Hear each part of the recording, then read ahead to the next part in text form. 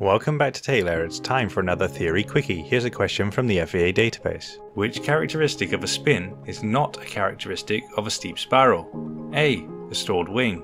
B. A high rate of rotation. Or C. A rapid loss of altitude.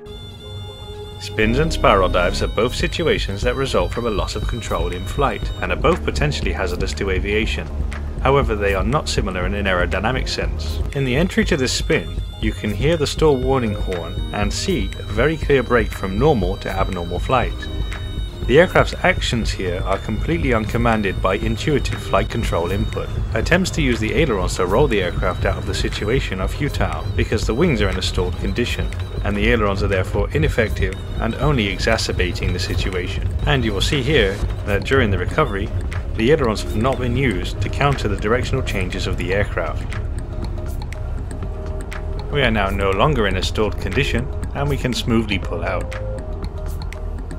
Now let's take a look at the spiral dive situation. Here you can see that the aircraft makes a more gradual departure from straight and level to oh fuck, we're about to die. The aircraft's airspeed remains appropriate to the flight path and the angle of attack is therefore relatively low. The aircraft's ailerons maintain their effectiveness at all times. The aircraft can therefore be rolled back to a wings level position and smoothly pulled out of the dive.